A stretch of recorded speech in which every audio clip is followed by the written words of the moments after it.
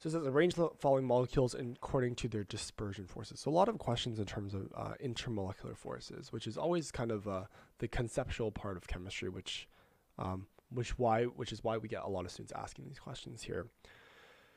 So we want strength. So we want largest dispersion forces. Forces to smallest.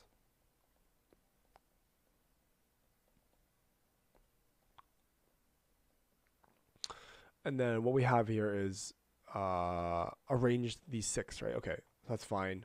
So let me just draw this out first. So I have, let me do some blue. So I have CH3.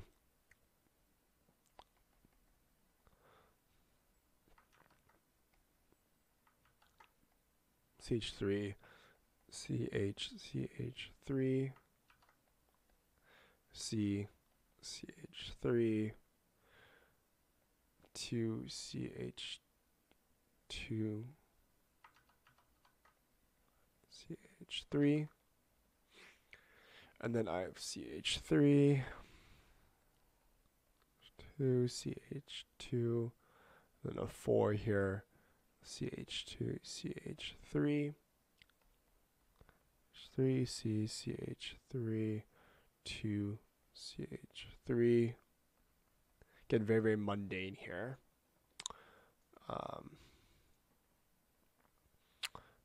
CH3, CH2, CH3, and CH4. Okay, so this actually, the way that they actually looked at this problem here, they actually solved this problem for us already. And basically, when we talk about dispersion forces, when we talk about London dispersion specifically, we're talking about the weak electrostatic forces that exist between these molecules here. And basically, the rule is the bigger the compound, the greater the dispersion forces. So as you can see, this one is the greatest dispersion forces because it has the most carbons simply, right? I count the carbons. I have 1, 2, 3, 4, 5, 6, 7, 8 carbons in this one. I have 6, 7, 8. So this here, these two would be kind of tied for largest dispersion. However, this one's bonded to more things here. So this one, in terms of the branch alkyl groups, so this one would actually have the greatest dispersion forces here. I have 1, 2, 3, 4, 5, 3 here, and 1 here, right? So this here, again, is going down, and this here would have the smallest dispersion forces. This one would have the greatest dispersion forces. So they actually answered their own question, which is kind of odd, but that's totally fine. But the concept here is that dispersion forces basically are greater when there's a bigger carbon molecule, and for a smaller or a bit longer chain. Sorry, not bigger carbon molecule, but longer chain of carbon. A longer carbon chain would result in a larger dispersion force. So again, this student gave us kind of a definition of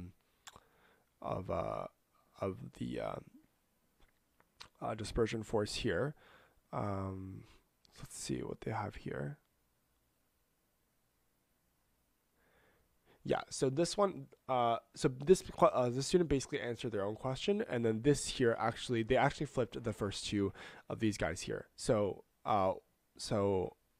what I said about the alkyl chains here, the longer the alkyl chain, the greater the dispersion force is. However, this one has a branched alkyl chain, right? So if I were to draw out number 1 out, like they did here, this one has kind of a methyl group here and a dimethyl group on this carbon here. This one would actually have slightly, and when I say slightly, it's like 1 or 2 kilojoules per mole, like very, very slightly lower dispersion forces than a longer chain here. Just because, again, branching here is inversely proportional to dispersion forces. So when we really want to rank them here, this one would be the highest one here. This is the highest one here, the second highest, and then finally 3, 4, and then 5 here. Am I missing one?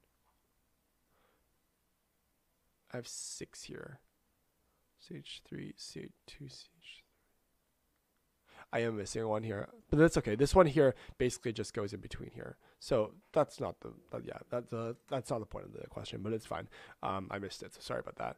But basically, it's telling us here branching basically causes slightly less dispersion forces than if I had a longest chain here. So again, this solution here is correct.